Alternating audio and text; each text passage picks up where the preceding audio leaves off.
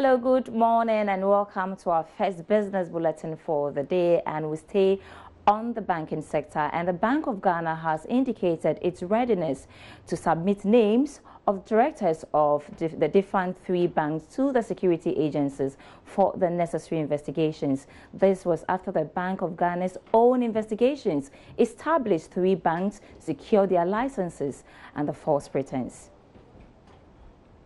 The head of banking supervision of the Bank of Ghana, JC, tells Joy Business they have done the necessary investigations and it is up to the security agencies to act on their findings. As far as the regulator is concerned, the issues have been brought up and we have the evidence, the reports are there, and it is for the appropriate state agencies to take up the matter, and based on the report and the evidence we will give to them. Would you submit to them officially?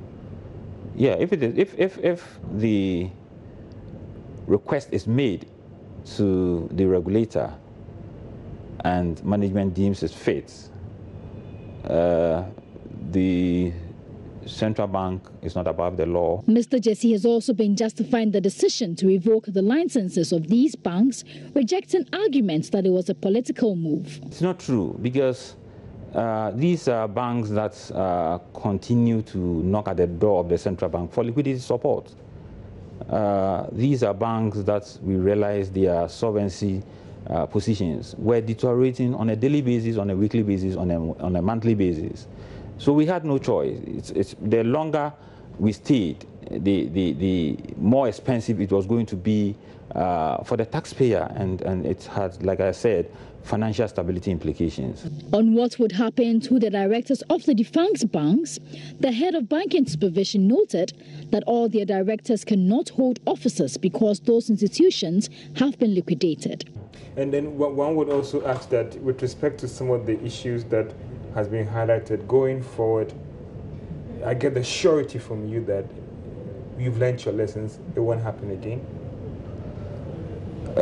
I have indicated to you that going forward, the Bank of Ghana is optimistic all these would help put the entire financial system on a strong footing. Still stay on the banking sector, and a former employee of Capital Bank, Raymond Adai-Dankwa, has warned current workers of the Consolidated Bank to be on guard despite assurance from the Bank of Ghana that no one will lose their job at the moment. Following the merger, over 800 UT and Capital Bank employees lost their job last year in a similar incident.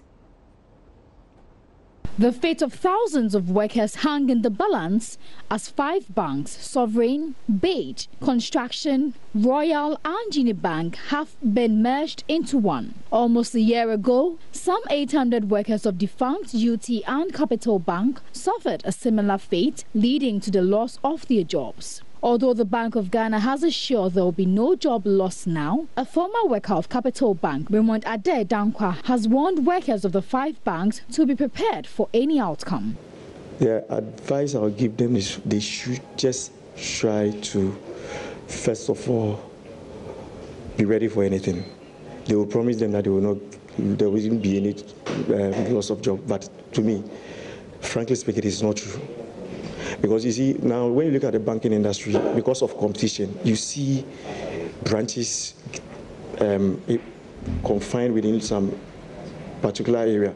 So you have a branch over here, and then you see another bank over there. So in such instances, more of the branches will be closed. So therefore, you once the branch is closed, you have no business being maintained. So probably, yes, if only they would do what we call any skills assessments and then take certain things into consideration. But definitely most of them will lose their jobs. So they should just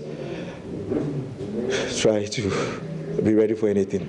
Most of the affected workers are yet to receive their exit pays, and this, Raymond says, has made life unbearable. When they took over, we were assured, there was even a staff there, but we were assured of our jobs. If for any reason, and they assured there will be, if for any reason, after 6 months, and then they will come out with they would have done the skills assessment, and then we'll know where we'll be placed so that there wouldn't be any duplication of jobs.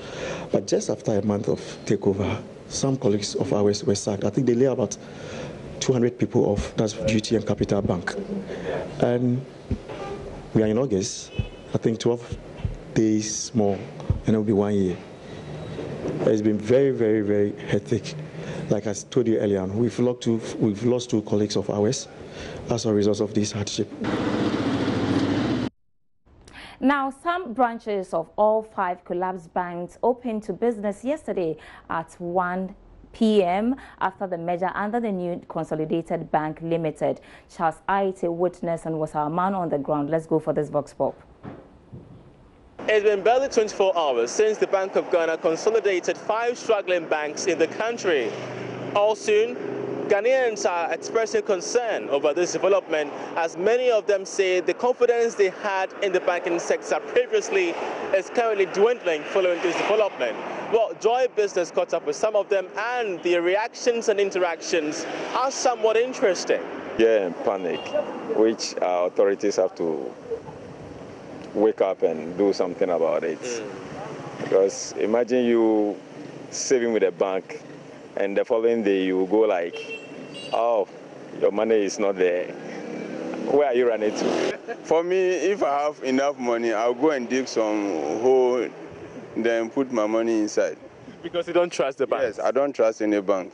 What about you? Would you keep saving in the bank, or you'd rather take a home? Saving in a bank, yeah, I think yes, because of the armed robbers in town now, because you don't know when it will get to your turn. So at least it's good to save in the bank, but sometimes their policies is our problem. 5 banks have gone down so far. How concerned are you as, a Ghanaian? In fact, we are serious concerned about it. Why? Because during the day after you're working, that is where you send your money. And if such things are going in the town, then definitely you always feel afraid to send your money to the bank. What I even advise myself is that I'll look at the age of, like I'll compare my age to maybe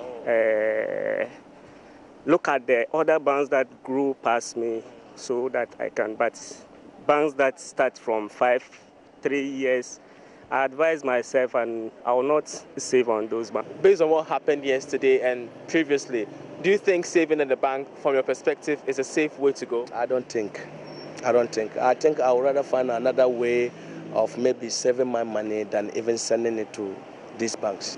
So it's scary, honestly. But the Bank of Ghana is telling us that even if you are a customer to these banks, your monies are safe. You don't trust what the Bank of Ghana is telling us? I don't trust them, because today they will change BOG, the next the next time they will change BOG. He also come out with different policies. So how are you going to trust them? Now, saving in the banks, I don't think is the best place for us to save our money. Bank of Ghana, what they are saying, they work the same line with the small banks that are collapsing. Oh, I don't know, working hand in hand with them. So if imagine the small ones are collapsing and they are telling me that I should still have trust in them, I don't think. I have a maximum hope that my money is protected there. Yeah. So you save with banks based on the confidence you have in them? Yes, sir. But based on what has happened now, is your confidence still as it is back then? Yeah. Well, so far, the Bank of Ghana is giving the assurance that the monies of all clients of all these affected banks are safe. But based on this... Interesting submissions out there, but that's how we end business this morning. There's more business news at 12:30. My name is Sandra Esenamapeno.